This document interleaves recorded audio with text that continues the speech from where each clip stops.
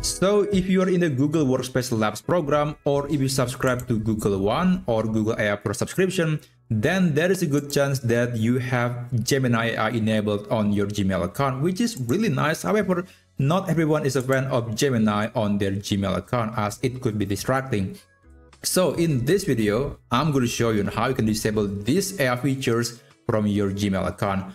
And there is something here that I think I need to mention at the beginning, that this feature or the option to disable Gemini only available in the desktop version of Gmail. So I have checked all settings on Gemini, on Gmail, and there is no option to disable Gemini on the Gmail app version. So the option to disable Gemini only exists on the desktop version. So here's how you can do it.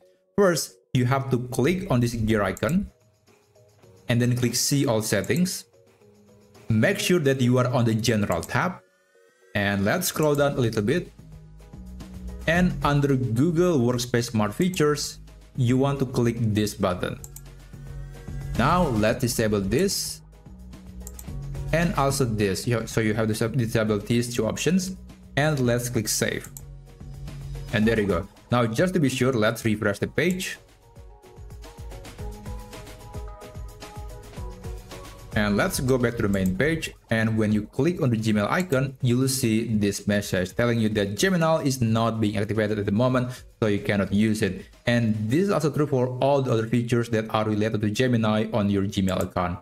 For example, if I open this email and if I want to compose a reply, usually there's this option to help me create a draft for the email, but now it's not going to work because Gemini has been disabled.